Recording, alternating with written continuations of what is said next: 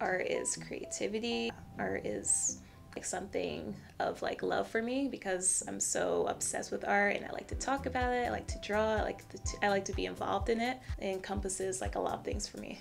My name is Aziza Andre. I do multiple things with sequential art, illustration, painting, and animation.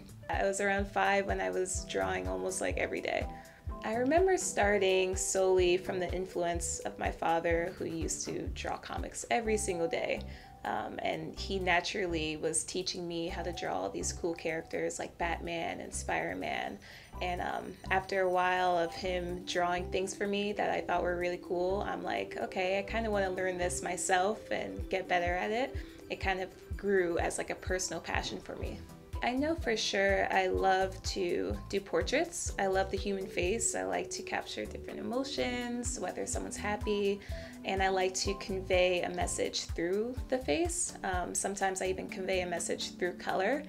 So I find that it's really fun to experiment with that because sometimes I'll have something of happier, lighter colors, and then maybe the message is kind of solemn, or maybe it's moody, or maybe it's kind of stronger, and it gives someone like maybe a conflicting message, or it gives the viewer a chance to decide what it means.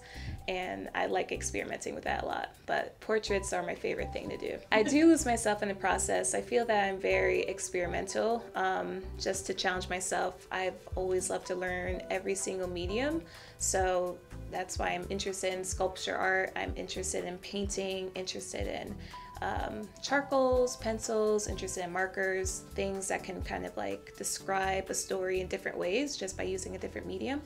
And I find that it's really made my artwork look kind of different, or different to me in a way that I don't want to stick with one area. I don't want to be confined to just doing one thing.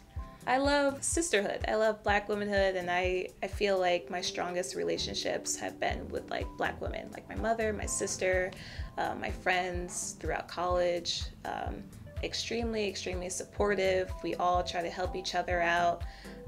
We're all there for each other. It's like me reflecting it through my art of how much, I appreciate Black women. I did a drawing of Clifford Jones. It was for the city of Atlanta. They wanted to do a ceremony that respected 30 missing children in Atlanta who were murdered. And it was a nice opportunity because the family was kind of a part of it. They were a part of the judging process. I think it was good for people to kind of remember and feel respected in that way. Right now I'm in the process of just trying to convey things that connect with people. I want to give content that is inspiring but also speaks to the times and speaks truth to power. That's kind of like my goal.